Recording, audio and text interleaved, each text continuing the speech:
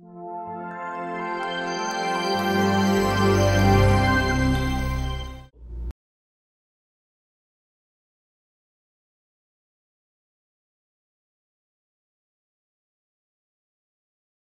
I think that clinical decision support in its own right has the opportunity to improve patient outcomes as long as the decision support algorithm is based upon, one, a national standard, and two, has the proven ability to generate positive outcomes for patient in terms of driving appropriate imaging.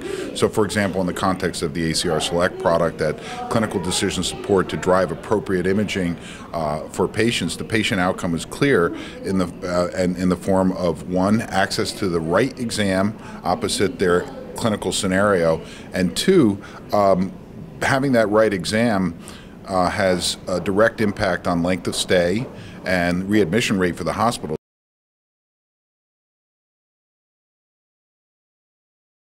Well, the world is a complex place, and the number and complexity of modalities and exam possibilities and combination is mind-boggling. And having the ability to be an expert in all of those areas opposite a patient's condition is very, very challenging for an ordering physician when they're not in the medical specialty of imaging. So by having access to a decision support tool, it can provide them the guidance based upon the combined knowledge, again, of the American College of Radiology to the right set of procedures opposite the patient condition. And so from that perspective, there's a strong benefit in helping them understand the environment and navigate it more appropriately. The other piece of the puzzle relates to interaction with payers, particularly if there's a pre-authorization model involved that involves a radiology benefits management company. There's a significant overhead in communication, which takes them away from their patient and it's a drag on their workflow.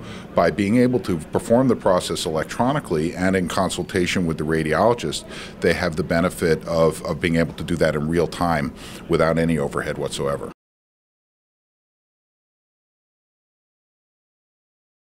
Well, everybody in the healthcare economy today is focused on value. And I think the referring population to the radiologist is even more so focused on value ahead of where the radiology environment is.